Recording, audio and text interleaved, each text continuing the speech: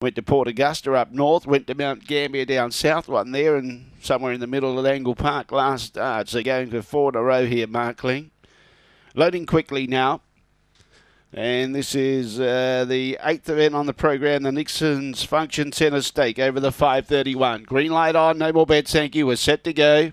Ready.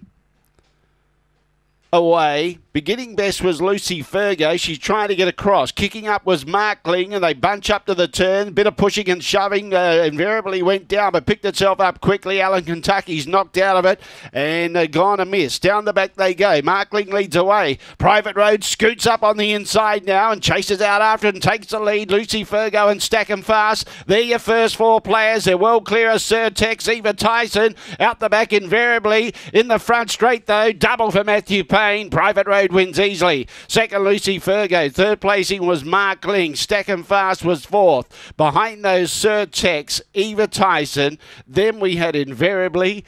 And the other guy, Alan Kentucky, I think has been caught, so he's okay.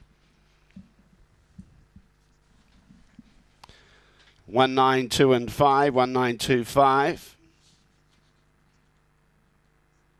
Double for Matthew Payne with Private Road. Quadrilla punters were on the bowl, jump favourite on the quadrilla. And Private Road has been too good.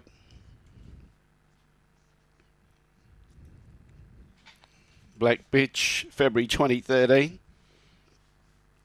Oaks Road out of Hannafai's Jewel, raced by Edwin Kingswell and Matthew Payne, the winning trainer.